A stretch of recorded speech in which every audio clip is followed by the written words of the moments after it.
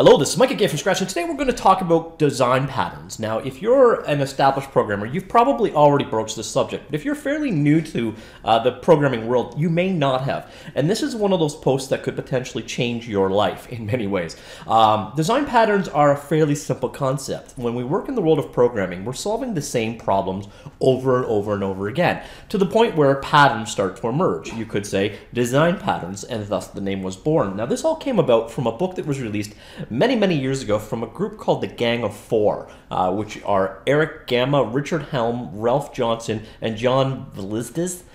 They released a book called Design Patterns, Elements of Reusable Object-Oriented Software. Now, this book is in its 100th release. I have no idea how many times it's been released, but it gets updated and re-released all the time. And it's pretty much one of those probably 5 fundamental books that pretty much every programmer should own, along with another one that's mentioned here, actually, Code Complete. And Clean Code, actually, those are also very popular books on the world of software design or development. And design patterns are one of those things where they're not, or they weren't as common in the world of game development, but they are definitely becoming more so. And we've seen little bits of it. You've seen certain design patterns in action, probably without even knowing it. The Unity game engine and the Unreal game engine, for example, the Godot game engine, a lot of them are implementing design patterns in the way they work. Their entity component systems, the observer pattern, the way that callbacks work, etc., are often implemented via design patterns. And so that's what we're going to look at today. Now, I'm not going to tell you to go run out and buy this book. Of course, if you want to buy a book, it is a good book to buy, and I will link it down below if you're interested. But there is a free C# implementation of pretty much all of the 23 design patterns from the Gang of Four. And they're available on doughfactory.com. I'll link this down below as well, implemented in C#. And what you're seeing here in the original book, the design patterns book, I believe it's implemented in C++ and possibly Smalltalk. But this is a web-based, completely free implementation of a number of the various different design patterns available. And you'll see the different kinds. It's broken down into what they're all about. So creational patterns are about creating new instances of objects. There are ways to go about doing things. One of them you've probably heard of is called a singleton. Now, a singleton is probably the most popular design pattern. Some people would call it an anti-pattern or something to avoid, but I'm not going to get into that argument. But if you've encountered a singleton, you've encountered a design pattern. A singleton is basically a way of making a global instance of an object. It's like a global variable, but it has control over when it is instantiated and guarantees that its initialization did in fact happen. So that's a very common design pattern, but these other ones are as well. Things like builders and factories are ways of controlling how instances are created of multiple classes. Now, if you go into any particular one of these, like for example, the singleton, you'll see how commonly they are used. A UML diagram showing the class composition. In this particular case, it's a very simple one, so the UML diagram is very simple. And then you'll see a structured example, and then a real-world example showing you how to actually implement this particular singleton. So here's a class load balancer that is implementing the singleton pattern. So this is an invaluable site that you should check out. And some of the ones that you're going to really find probably most applicable to game development. Again, singleton, factory or builder for sure can be, especially if your object if you have a game that is instantiating a number of different objects or a number of different types of objects, and you want to treat them in a generic way for sure. You get into structural patterns. You got facade, proxy flyweight, adapter. A bunch of these could actually be useful. Down here also you've got things like command. Observer pattern is really heavily used. State patterns also very commonly used. Now, state is when something has an internal value that can change, and you want to monitor when those particular changes occur. So these things are all very useful. One of the ones that's used very commonly is the observer pattern. And here you can see the UML diagram in action of this particular pattern. Now, I don't have time to go into all of these patterns, but I am curious if you want to see me go into some of them specifically. And that is something I can do. I can do a specific video on the observer pattern or various different design concepts out there, or things like inversion of control. So if there's design-specific topics you want me to cover, please do let me know. However, and one of the reasons why I haven't jumped headfirst into this is the existence of a book called Game Programming Patterns. Now, when I say a book, it's available as a book, but it's also available entirely online. And this is an excellent book. Basically, this is a guy that has taken the topic of design patterns and applied them to game development.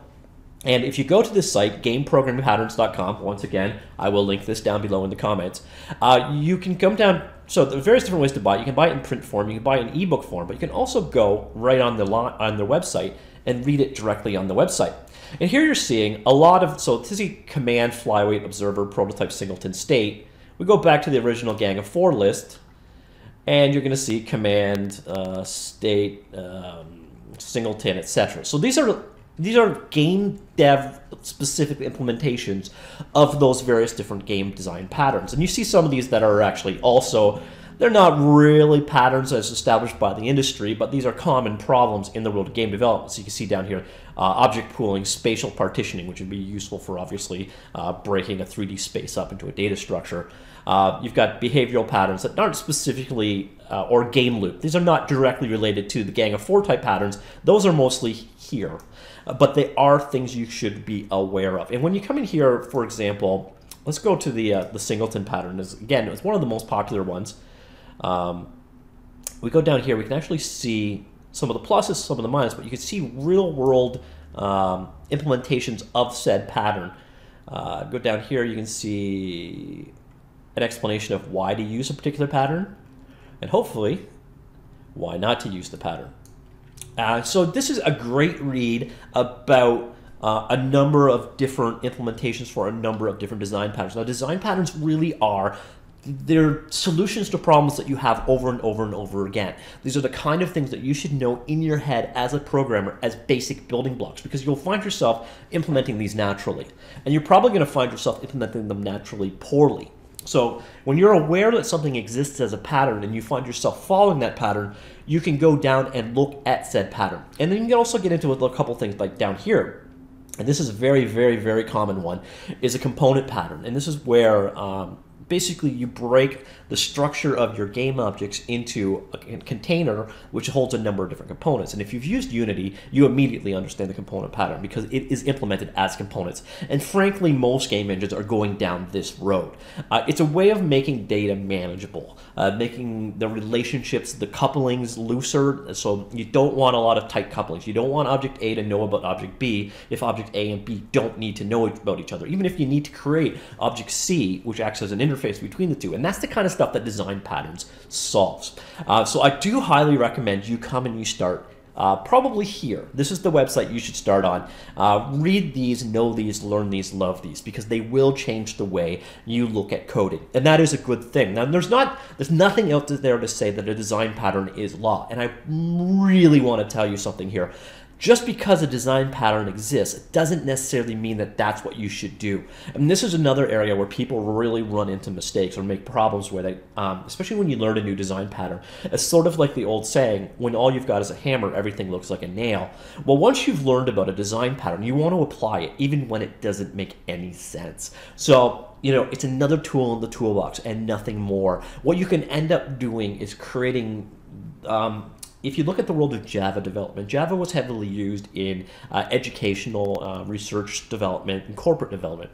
And you'll find a lot of vastly, horrifically, sickly over-engineered solutions as well.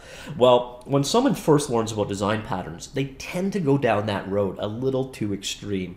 And just be aware that you can make that mistake. You know, design patterns are solutions to common problems, but don't create new problems just because you can. So that's one of the real warnings I can give you there. So this is just kind of you know, an introduction. You know, if you already knew about design patterns, you probably learned nothing today. But if you haven't, trust me, spend the time, spend the afternoon, go through this site and read about patterns. Start with the introduction. Be sure to do all of these ones right here are critical, and then a couple of these are more specific to your implementation. So, you know, component is definitely interesting. Service locator is a very useful pattern, especially if you've got, what you would use a service locator for is something like if you had a runtime rendering swap. So you gave the user configuration for doing things like I can run Metal, OpenGL, Vulkan, or Direct3D renderers, and they can set it via their ini file for which one runs. Well, you can use something like a service locator to actually pick which subservice to load and run. So that's the kind of solution that these patterns are meant to resolve. And then the rest of these are kind of get to them when you need them kind of lookups. But of course, you know, it's the kind of site you can read from beginning to end, and you will learn a lot. Now, don't take what is written as law. You're not going to help you. Just take it, read it, absorb it, use it if you can. Don't use it if it doesn't make sense. But design patterns are definitely one of those tools that you should have in your repertoire. So I hope you did find that useful, at least some of you. It's kind of all I'm going to get at today. Again, if you do go through this process and there are patterns that either aren't clear to you or you want to have more explanation, granted, this site does a very, very good job, so there may not actually be any examples where it makes sense for me to do a tutorial about it, but if there are some that you actually want to hear more about, please do let me know in the comments down below, and I can actually do a video on specific design patterns. This is one of those things that isn't focused on enough. This is, as far as I know, the only game-related book on this subject. And it is an invaluable subject, so do take the time and invest in it. And if you do have some further questions and you would like to see a video on a specific pattern, do let me know. I'll see what I can do. All right, that's it for today. See you later. Goodbye.